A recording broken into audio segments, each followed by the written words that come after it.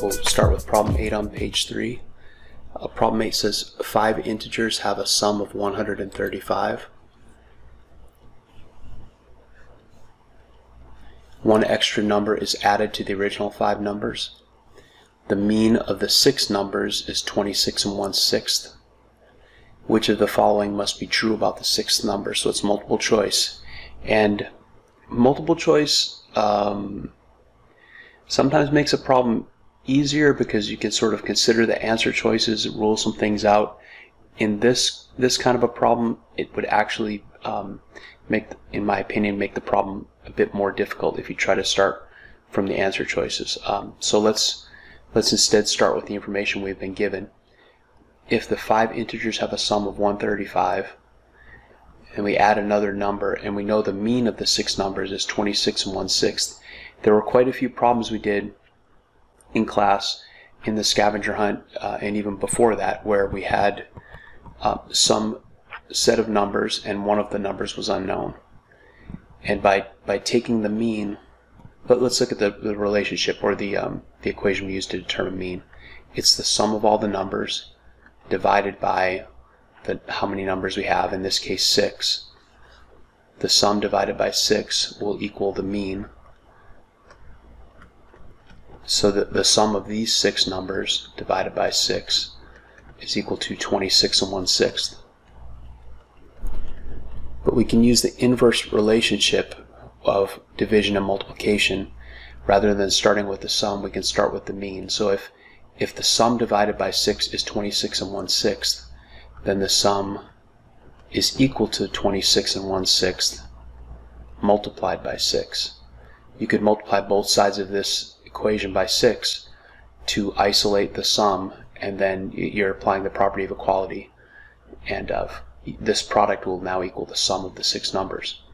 And this is a relatively easy multiplication because 26 and 1/6 is 26 and 1/6. If we're multiplying by 6, we just need to distribute the 6 to both terms. That's the distributive property. So this product will equal 26 6s and 1/6 of 6. 26 6s is 120 plus 36, or 156, and 6 6 is just 1. So our sum is 157. Our sum of the 6 numbers is 157. The sum of the 5 integers is 135. So we can find the 6th number by just subtracting the 135 from the 157. And that gives you a difference of 22. So we know that the 6th number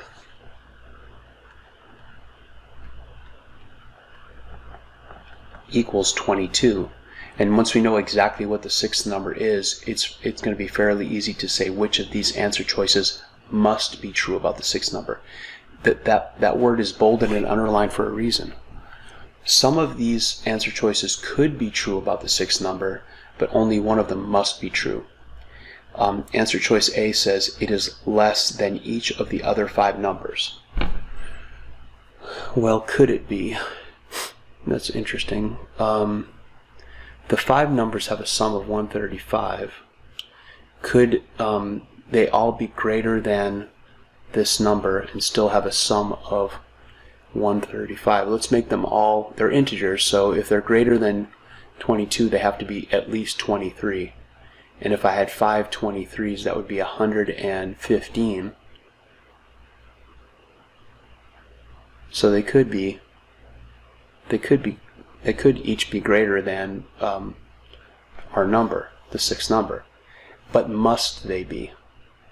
I don't think so. I mean, one of them could be 20, and the others could be higher than that, and they could still have a sum of 135. So A doesn't necessarily have to be true about this number. The 6th number is greater than each of the other 5 numbers. not only mustn't that be true, I don't think it's possible, because we just said, if we think of it the other way, if 22 is greater than all 5 of these numbers, then they have to be at least, I mean, the most they could be is 21, and 5 21s would not give you 135, it'd give you 105. So this couldn't possibly be true. Answer choice C says it's an odd number. Well, we know exactly what the number is. It's 22. 22 is not odd. D, it is an even number. It must be even because we know it must be 22. So answer choice D. I really wish I could circle answers with this thing, but I think I need a new writing tablet. Okay, but I won't do that, to be perfectly honest, because everyone I've ever tried has some kind of issue like that, so I think I'll deal with the circling issue rather than try to work through the software of a new one. Number 9 says, use the line plot to answer the questions below. This whole problem is just checking your understanding of what a line plot is. If you understand that, these questions are trivial to answer. If we look at the title of this line plot, it says daily rainfall in inches. So these 3 X's above the 0 means that there were 3 days with 0 rainfall, 0 inches of rainfall. If we were making a list of the data, we could do this. There's a 1 here. Oh no, I'm sorry, 0.1, 1/10. It's not shown, but if this is 5/10 and this is 0, this must be 1/10, 2/10, 3/10, 4/10, 5/10. How many days were there exactly 1/10 inches of rain? None, because there are no X's above. But that's still important information. I mean, that's still useful to know that there were no days at 1/10. So I wouldn't put 0.1, but I did have 1 day where it was 0.2, so that could be the next piece of data. 2 days where it rained 3/10. And I'm not going to make this whole list because it would defeat the purpose of having the line plot, but I started to make the list just to remind you that the line plot is nothing more than a list of the data from least to greatest, just given in a compact form to save space. And it's also nice because you can clearly identify the mode, the rainfall that occurred the most, and things like that. So now we can answer the question, what was the range? The range is the high minus the low. The highest rainfall was 4 1/10 inches, and the lowest rainfall was 0. So the range is 4 1/10 inches. On how many days did it rain more than 1 inch? Or more than 1 inch, probably would be a better way to say that. It rained exactly 1 inch on these 2 days, but these would not be included in more than 1 inch. The rainfall that's greater than 1 inch would be everything after that. So if we just sort of box in all of the days where it rained more than 1 inch, we can just count those X's. 4 and 3 is 7, and 3 more is 10. 11, 12, 13, 14, 15, 16, 17, 18, 19 days with rainfall greater than 1 inch. Okay, well, let's move on to problem number 10. Problem number 10 says, if all values in a data set are decreased by 3, which measure or measures of the data must be affected? Again with this word must. So that means one of these measures might be affected with a certain data set, but if you try a different type of data set, maybe it's not affected, and so that wouldn't be included in our answer. This again, I consider this a rather challenging problem. I have to test a data set, so let me just make up a data set, real easy one, 1, 2, 3, 4. Let's make it more interesting. Let's give it a mode, 1, 2, 3, 4, 4. Okay. With this, and really I should use set notation here. Let me do that again.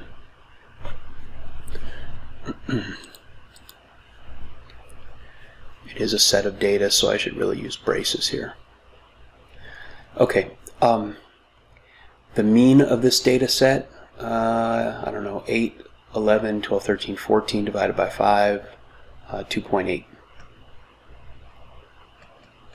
I could have made life easier for myself and chosen numbers that had whose sum was a multiple of 5, but in any case, that's okay. The median is 3.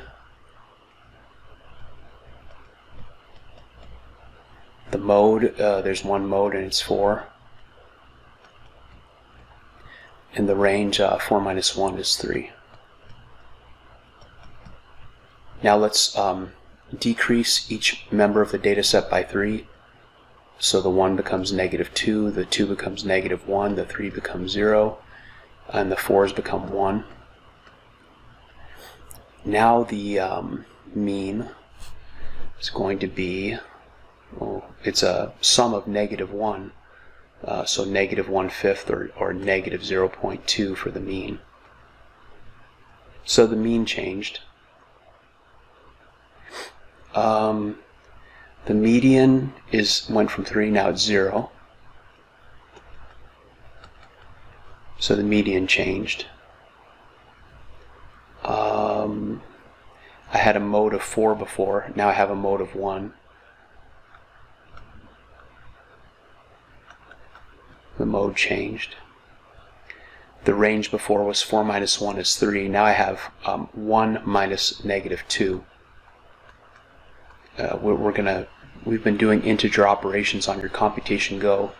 We will take a closer look at integer operations during one of our units, but these are things you've done before. Subtracting is the same as adding the opposite. So if I'm subtracting, it's the same as adding the opposite of my subtrahend, whatever I was subtracting, and the opposite of -2 is +2. So 1 minus -2 is the same as 1 plus 2. So that's 3. So my range equals 3. So my range didn't change, so I can for sure cross off range. If I can find a data set where one of these measures is not affected, then it can't be included in this must be affected. It must always be affected for it to count as must. And if you really think about, let's look at a number line real quick. Here was my original data set. We'll make it a line plot. I had a data point here, a data point here, 1 here, and 2 here. But when I decrease by 3, all I do is, let me get a different color. Actually, you know what I'm going to do? I'm going to shift them, decrease them by 3, but show them below the on the same number line. So these two 4s become 2 1s, the 3 becomes a 0, the 2 becomes a -1, and the 1 becomes a -2. So you see these have just shifted to the left by 3. And that's why the range is not affected, because the difference between the high and the low is 3 here, and the difference between the high and the low is 3 here.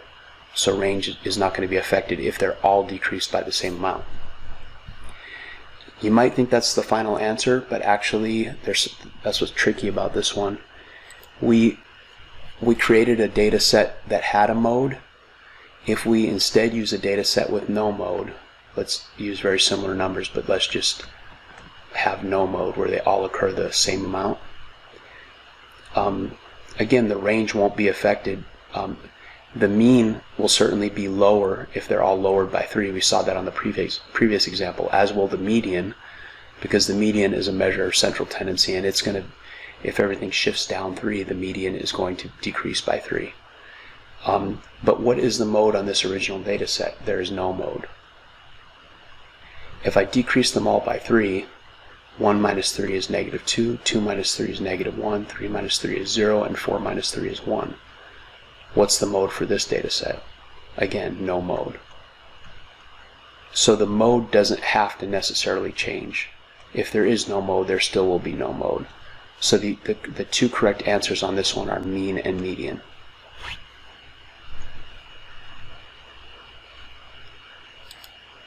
Problem number 4. Analyze the scatter plot below, then describe the correlation, if any, between pumpkin weight and growth time. So growth time is shown as the independent variable, which time typically is the independent variable, not always, but almost always. And as the pumpkin has more time to grow, the weight of the pumpkin increases, which makes perfect sense. So this looks like a positive correlation, because as the independent variable increases, the dependent variable also increases. So we would we would try to draw a line of best fit through the data, where, you know, if possible, we have some points going through the line, but more importantly than that, we have just as many points below the line, 1, 2, 3, 4, 5, probably count that one, also 6, as above the line, 1, 2, 3, 4, 5, 6. And in future math classes, you'll find out mathematical ways to calculate and average deviations and come up with an equation for that line to find the exact perfect line of best fit. But for now, we just need to see, does it really look like it's increasing like this line? Pretty much it does. I think what's actually happening here is more of an exponential function. It's like a curve like this. It's a parabola. And you'll learn, anytime I make too long a line, it kind of runs away on me, but it's more of a parabola, so this looks more like an exponential function to me, but you'll learn about that later. But as a scatter plot, as the independent variable increases, the dependent variable increases. You draw a line of best fit, and you call that a positive correlation.